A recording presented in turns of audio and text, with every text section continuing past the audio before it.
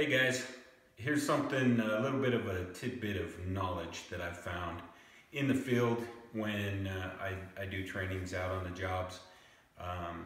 Just something that I feel that a lot of the trades and contractors don't know is that each valve manufacturer has a different way or different method of soldering lead-free bronze valves.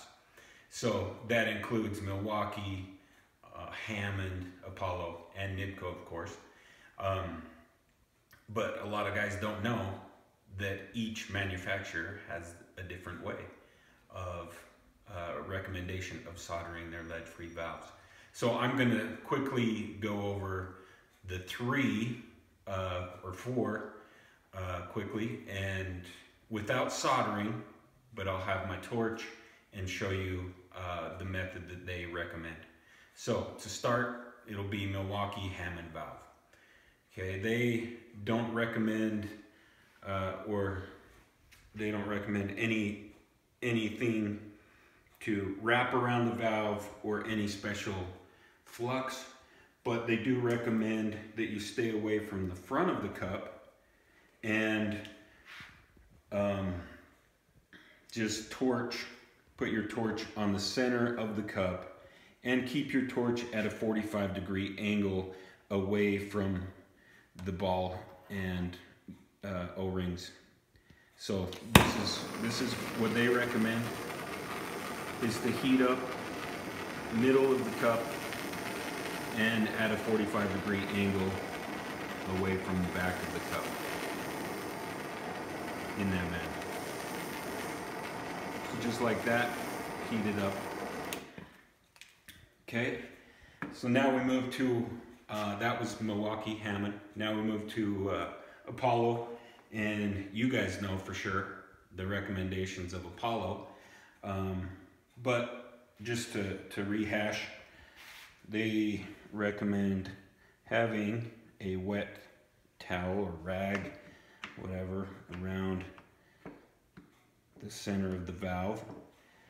And their different method is to heat up the copper in front of the cup first, to heat up the copper, and then move into the valve. And then you would put the solder on at that point.